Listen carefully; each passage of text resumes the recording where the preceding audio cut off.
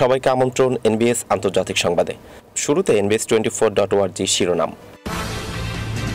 করোনায় মৃত 3 লাখ ছুঁই, আক্রান্ত 44,52,000। যুক্তরাষ্ট্রে বাড়ছে আক্রান্ত ও মৃতের সংখ্যা। আমিরাতে বাংলাদেশি প্রবাসী ও যারা ভিজিট ভিসায় অবস্থান করছেন তাদের জন্য সুখবর। ভারতের দাদাগিরির জবাব দিচ্ছে নেপাল, এ নিয়ে জানব বিস্তারিত। কবে যাবে করোনা ভাইরাস? বিশ্ব স্বাস্থ্য সংস্থার বক্তব্যে হতাশার সুর। রাখাইনে বন্দি নির্যাতনের ভিডিও প্রকাশ, অপরাধ স্বীকার করল মিয়ানমার সেনাবাহিনী। তাইওয়ানের কাছে অস্ত্র বিক্রি করে সম্পর্ক ক্ষতিগ্রস্ত করবেন না, ফ্রান্সকে চীনের সতর্কতা। এবং সবশেষে জানাবো, আমেরিকা গোটা বিশ্বে সন্ত্রাসীদের মদদ দিচ্ছে, মার্কিন অভিযোগের জবাবে ইরান। দর্শক, এতক্ষণ শুনছিলেন শিরোনাম, এবার বিস্তারিত। দর্শক, হিমালয়ের পার্বত্য এলাকায় ভারতের নতুন সড়ক নির্মাণ নিয়ে ক্ষুব্ধ নেপাল। ভারত বলছে নতুন ওই রাস্তাটি সম্পূর্ণভাবে ভারতীয় ভূখণ্ডের মধ্যে নির্মিত হয়েছে। দেশের সার্বভৌমত্বে আঘাত বলে অভিযোগ করে নেপালও একই দাবি করেছে। এই বিষয়টি আপনি কিভাবে দেখছেন? আপনার মন্তব্য অবশ্যই কমেন্টস করে জানাবেন। করোনায় মৃত 3 লাখ ছুঁই, আক্রান্ত 44,52,000। এ নিয়ে জানব বিস্তারিত। করোনা ভাইরাস মহামারীতে বিপর্যস্ত বিশ্ব। এর মধ্যে কয়েকটি দেশে এর প্রকোপ ভয়ঙ্কর রূপ নিয়েছে। বুধবার একদিনে নতুন করে আক্রান্ত হয়েছেন 88,000-এর বেশি মানুষ। মৃত্যু হয়েছে 5,314 জনের। এছাড়া একদিনে বিশ্বে করোনা থেকে সুস্থ হয়েছেন 56,000-এর বেশি করোনা রোগী। এ তথ্য জানিয়েছে করোনা ভাইরাস নিয়ে লাইভ আপডেট দেয়া ওয়েবসাইট ওয়ার্ল্ডোমিটার। বৃহস্পতিবার বিকাল 5টা পর্যন্ত করোনায় বিশ্বব্যাপী নিহতের সংখ্যা দাঁড়িয়েছে 2,98,737 জনে এবং আক্রান্তের সংখ্যা 44,52,806 জন। অপরদিকে 16,75,928 জন চিকিৎসা শেষে সুস্থ হয়ে বাড়ি ফিরেছেন। গত বছরের ডিসেম্বরে চীন থেকে এই মহামারী শুরু হলেও এখন ইউরোপ এবং যুক্তরাষ্ট্রে আরও ভয়াবহ আকার নিয়েছে। আক্রান্ত ও নিহতের সংখ্যায় সবার উপরে রয়েছে মার্কিন যুক্তরাষ্ট্র। সেখানে এখন পর্যন্ত করোনায় আক্রান্ত হয়েছেন 14,30,348 জন এবং মৃত্যু হয়েছে 85,197 জনের। সুস্থ হয়েছেন 3,10,259 জন। আক্রান্তের দিক দিয়ে দ্বিতীয় অবস্থানে রয়েছে স্পেন। সেখানে এখন পর্যন্ত আক্রান্ত হয়েছেন 2,71,095 জন এবং মৃত্যু হয়েছে 27,104 জনের। মৃত্যুর দিক দিয়ে দ্বিতীয় অবস্থানে উঠে এসেছে ব্রিটেন। দেশটিতে এখন পর্যন্ত নিহত হয়েছেন 33,186 জন। আক্রান্ত হয়েছেন 2,29,705 জন। এছাড়া ইতালিতে নিহত হয়েছেন 31,106 জন। হঠাৎ করে সংক্রমণ বেড়ে গিয়েছে রাশিয়ায়। আক্রান্তের দিক দিয়ে ব্রিটেন ইতালিকে পেছনে ফেলে তৃতীয় অবস্থানে চলে এসেছে দেশটি। সেখানে এখন পর্যন্ত আক্রান্ত হয়েছেন 2,42,271 জন এবং মৃত্যু হয়েছে 2,212 জনের। চীনের উহান থেকে বিস্তার শুরু করে গত 4 মাসে বিশ্বব্যাপী ছড়িয়ে পড়েছে করোনা ভাইরাস বা কোভিড-19। চীনে করোনার প্রভাব কমলেও বিশ্বের অন্য কয়েকটি দেশে মহামারী রূপ নিয়েছে। আমিরাতে বাংলাদেশি প্রবাসীদের জন্য সুখবর, জানাবো বিস্তারিত। করোনা ভাইরাসে সংযুক্ত আরব আমিরাতে অবস্থানকারী বাংলাদেশি কর্মীদের মধ্যে যাদের বর্তমান চাকরির স্থল থেকে চাকরি চলে গেছে বা যাদের ভিসার মেয়াদ শেষ হয়ে গেছে তারা অন্যত্র নতুন করে চাকরির চেষ্টা করতে পারবেন। একই সঙ্গে দেশটিতে বর্তমানে যারা ভিজিট ভিসায় গিয়ে অবস্থান করছে তারা চাইলে চাকরির ভিসাও নিতে পারবেন। বুধবার এক বার্তায় এসব তথ্য জানিয়েছে ঢাকাস্থ সংযুক্ত আরব আমিরাতের বাংলাদেশ দূতাবাস। বার্তায় বলা হয়, আরব আমিরাতে যাদের চাকরি চলে গেছে বা ভিসা ক্যান্সেল হয়ে গেছে তারা অন্যত্র চাকরির চেষ্টা করতে পারবেন। দূতাবাস আরব আমিরাতের সরকারসহ বিভিন্ন সূত্রে অবহিত হয়েছে বর্তমানে বাংলাদেশি নাগরিক যারা আমিরাতে অবস্থান করছেন তারা ভিসা ট্রান্সফার করতে পারবেন। একই সঙ্গে যারা ভিজিট ভিসায় আমিরাতে অবস্থান করছেন তারা চাকরির ভিসাও নিতে পারবেন।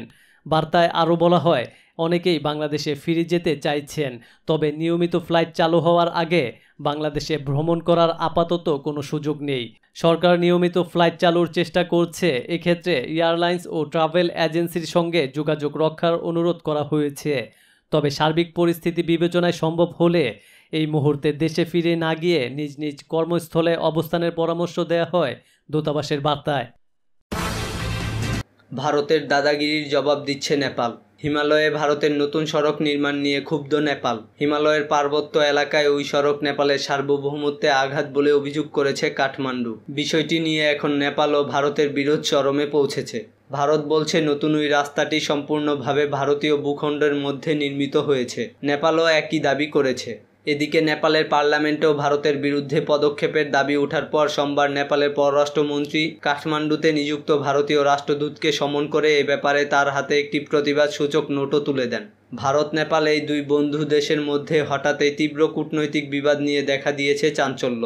ভারতের উত্তরাখণ্ড, চীনের তিব্বত আর নেপালের সীমানা যেখানে মিশেছে সেখানে হিমালয়ের একটি গিরিপথের নাম লিপুলেখ। ওই গিরিপথের দক্ষিণের ভূখণ্ডটি কালাপানি নামে পরিচিত। এলাকাটি ভারতের নিয়ন্ত্রণে থাকলেও নেপাল তাদের অংশ বলে দাবি করে থাকে। নেপালের পার্লামেন্টে ঝড়। ৮০ কিলোমিটার লম্বা পার্বত্য রাস্তাটি উদ্বোধনের পরই এর বিরুদ্ধে নেপালের পার্লামেন্টে ঝড় বয়ে যায়। নেপালি কংগ্রেসের এমপি পুষ্পা ভূষল গৌতম বলেন, ১৮১৬ সালে ব্রিটিশ ইস্ট ইন্ডিয়া কোম্পানি ও নেপালের মধ্যে স্বাক্ষরিত সাগাওয়ালি চুক্তি অনুসারে ওই এলাকা সম্পূর্ণভাবে নেপালের। নেপালের সংসদ সদস্য গগন থাপা হুঁশিয়ারি দেন, নেপালের ১ ইঞ্চি জমিও কেউ কেড়ে নিতে পারবে না। আর ভারতের এই দাদাগিরির বিরুদ্ধে নেপালের সিংহভাগ মানুষ গর্জে উঠবে। নেপালের সদ্ভাবনা পার্টির এমপি সরিতা গিরি আবার প্রশ্ন তুলেন, এই ইস্যুতে ভারতকে ডিপ্লোম্যাটিক নোট পাঠানো হলেও চীনের বিরুদ্ধেও কেন একই ব্যবস্থা নেওয়া হচ্ছে না। পার্লামেন্টে নেপালের পররাষ্ট্রমন্ত্রী প্রদীপ গাওয়ালি জানান, ২০১৫তে ভারতীয় প্রধানমন্ত্রী চীন সফরের পরই ওই দুই দেশ লিপুলেখে একটি বাণিজ্যিক পোস্ট খুলতে সম্মত হয়, যা নেপাল কখনোই মেনে নিতে পারেনি। এরপরই তার মন্ত্রণালয় ভারতের তৈরি নতুন রাস্তার তীব্র নিন্দা করে দীর্ঘ বিবৃতি দেয় এবং কাঠমান্ডুতে ভারতের রাষ্ট্রদূত বিনয় মোহন কাটারকে সিং দরবারে তলব করা হয়। নেপালের ভারত বিরোধী রাজনীতির প্রতিফলন। নেপালের রাজনীতিতে ভারত বিরোধী হওয়া প্রবল। কেন নেপাল এত কঠোর পদক্ষেপ নিল সে বিষয়ে কূটনীতিকরা বলেন, সে দেশের অভ্যন্তরীণ রাজনীতি এর পেছনে আছে। প্রধানমন্ত্রী কেপি ওলি ক্ষমতায় এসেছেন ভারত বিরোধী প্রচারণাকে হাতিয়ার করে। তার পক্ষে এখন নরম অবস্থান নেওয়া সম্ভবই নয়। এছাড়া কমিউনিস্ট পার্টিতেও সাবেক প্রধানমন্ত্রীর প্রচণ্ডর সঙ্গে তার তীব্র ক্ষমতার লড়াই চলছে, সেটাও এর কারণ। কালাপানিতেও ভারতের দাবি। কালাপানির উপর ভারতের দাবিরও ঐতিহাসিক ভিত্তি আছে বলে মনে করেন নেপালে নিযুক্ত সাবেক ভারতীয় রাষ্ট্রদূত দেব মুখার্জি। তবে রাস্তা উদ্বোধনের বিষয়টা অন্যভাবে করা যেতে পারত বলেও তার অভিমত। ভারতের দাবি প্রসঙ্গে দেব মুখার্জি বলেন, শুধু মানচিত্রই নয়, ১৮৪০ থেকে ১৮৬০-এর দশকে আমরা ইংরেজ শিকারী পর্যটক বা অ্যাডভেঞ্চারদের অসংখ্য বিবরণ পাই, যেখানে তারা লিপু পেরিয়েও ওই এলাকায় যাচ্ছেন। তিনি বলেন, এটাই প্রমাণ করে কালাপানি ভারতের নিয়ন্ত্রণে ছিল, কারণ নেপাল তখন বিদেশিদের ঢুকতেই দিত না। এছাড়া ১৯০৬ সালে আলমুরার ডেপুটি কমিশনার সি.এ. শেরিংয়ের বইয়েও ওই এলাকাটি ভারতের শাসন ও নিয়ন্ত্রণের স্পষ্ট প্রমাণ আছে। তিনি বলেন, তারপরও বলবো, ভারত যখন নেপালকে কথা দিয়েছে বিষয়টি নিয়ে আলোচনা হবে, তখন বলা যায় না এটা আমাদেরই এলাকা, তোমাদের এ নিয়ে কিছু বলার হক নেই। প্রসঙ্গত যে গত বছর জম্মু ও কাশ্মীরের প্রশাসনিক পুনর্গঠনের পর ভারত দেশের যে নতুন মানচিত্র প্রকাশ করে তাতে কালাপানিকে ভারতের মধ্যে দেখানোর প্রতিবাদ জানিয়েছিল নেপাল।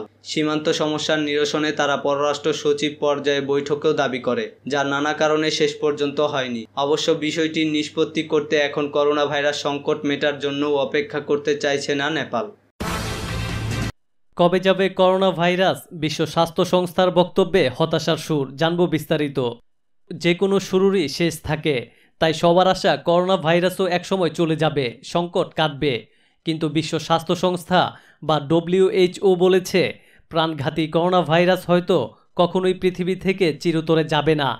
HIV ভাইরাসের মতো করোনাও স্থানীয় ভাইরাস হয়ে যেতে পারে। WHOর জরুরি কর্মকাণ্ড বিষয়ক পরিচালক মাইকেল রায়ান এক অনলাইন ব্রিফিংয়ে বলেন, এটি টেবিলে রাখা এই জন্য গুরুত্বপূর্ণ যে ভাইরাসটি আমাদের সমাজে আরেকটি স্থানীয় ভাইরাস হয়ে উঠতে পারে। আমরা বাস্তববাদী বলে মনে করি এই ভাইরাস কখন দূর হবে তা কেউ বলতে পারবে বলে মনে হয় না। এ নিয়ে কোনো প্রতিশ্রুতি নেই এবং থামার কোনো তারিখ নেই। এই রোগটি দীর্ঘ সময়ের সমস্যা হয়ে থেকে যেতে পারে, আবার তা নাও হতে পারে। সংস্থাটির পক্ষ থেকে এই কর্মকর্তা আরও বলেন, বিশ্বজুড়ে সব মানুষকে এটির সঙ্গে লড়ে বেঁচে থাকা শিখতে হবে। এই ভাইরাসজনিত রোগটি কতদিন পর্যন্ত বিস্তার লাভ করবে এ নিয়ে পূর্ব ধারণা করা ঠিক হবে না। এটি ঠেকাতে ব্যাপক চেষ্টা চালাতে হবে। বিশেষজ্ঞরা বলছেন, সম্মিলিত প্রচেষ্টা এবং ব্যক্তি সচেতনতা ছাড়া এই ভাইরাসের ছোবল থেকে রক্ষা পাওয়া কঠিন হবে। আন্তর্জাতিক সংস্থা এবং দেশের সরকারের স্বাস্থ্যবিধি মেনে চলার মাধ্যমেই কেবল করোনা ভাইরাসকে পরাজিত করা সম্ভব। রাখাইনে বন্দি নির্যাতনের ভিডিও প্রকাশ, অপরাধ স্বীকার করল মিয়ানমার সেনাবাহিনী। মিয়ানমারের রাখাইন রাজ্যে 5 জন বন্দীকে নির্মমভাবে মারধর করার কথা স্বীকার করেছে সে দেশের সেনাবাহিনী। সামাজিক যোগাযোগ মাধ্যমে বন্দি নির্যাতনের একটি ভিডিও ছড়িয়ে পড়ার পর এই স্বীকারোক্তি দিল মিয়ানমার। দেশটির সেনাবাহিনীর ওয়েবসাইটে বুধবার বলা হয়েছে, আরাকান আর্মির সঙ্গে যোগাযোগ থাকার অভিযোগে আটক 5 জনকে 21 এপ্রিল রাখাইন রাজ্যে পাঠানো হয়। সেখানেই তাদেরকে মারধর করে সাদা পোশাকের নিরাপত্তা কর্মীরা। মিয়ানমারের সেনাবাহিনী সাধারণত প্রমাণ হওয়ার পরও তাদের অপরাধের কথা স্বীকার করে না, কিন্তু এবার ব্যতিক্রম লক্ষ্য করা গেছে। সেনাবাহিনীর বিবৃতিতে বলা হয়েছে, বন্দীদের জিজ্ঞাসাবাদের ক্ষেত্রে আইন অনুযায়ী আচরণ করা হয়নি। এই ঘটনার সঙ্গে জড়িতদের বিরুদ্ধে ব্যবস্থা নেওয়া হবে বলে তারা জানিয়েছে। সামাজিক যোগাযোগ মাধ্যমে ছড়িয়ে পড়া ভিডিওতে দেখা গেছে মিয়ানমারের নিরাপত্তা কর্মীরা চোখ বাঁধা ও হাতকড়া পরানো ব্যক্তিদের মাথায় নির্মমভাবে আঘাত করছে। একজন মাথায় ঘুষি দিচ্ছে, আরেকজন লাথি মারছে। তবে আটক ব্যক্তিদের পরিবারের সদস্যরা জানিয়েছেন, আরাকান আর্মির সঙ্গে তাদের কোনো সম্পর্ক নেই, অন্যায়ভাবে তাদেরকে আটক করা হয়েছে। আরাকান আর্মি বা AA হচ্ছে বৌদ্ধ ধর্মাবলম্বী বিদ্রোহীদের একটি সংগঠন।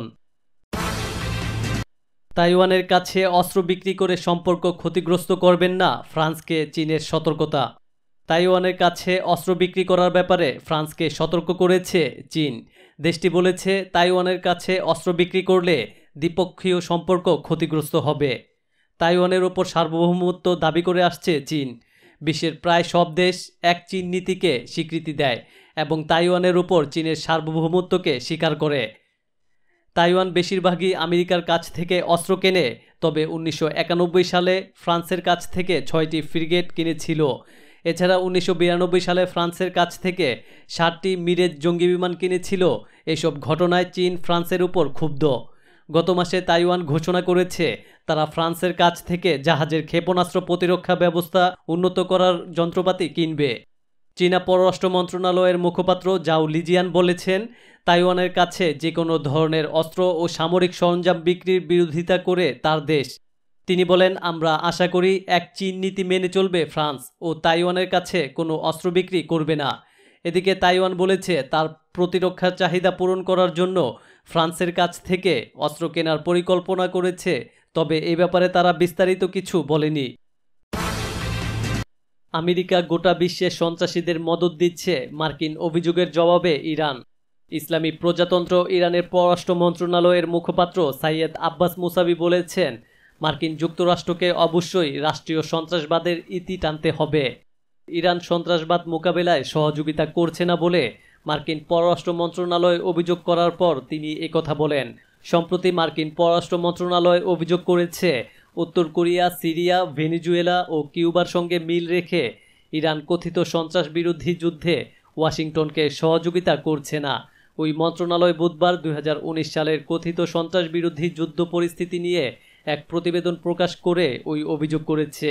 মুসাবি এক টুইট বার্তায় আরও বলেছেন, খোদ আমেরিকা বিশ্বের বিভিন্ন সন্ত্রাসী গোষ্ঠীকে অর্থ ও অস্ত্র যোগান দিচ্ছে, নানা দেশে রাষ্ট্রীয় সন্ত্রাসবাদ চালাচ্ছে এবং একটি সন্ত্রাসী রাষ্ট্রকে প্রকাশ্যে সমর্থন ও সহযোগিতা দিয়ে যাচ্ছে।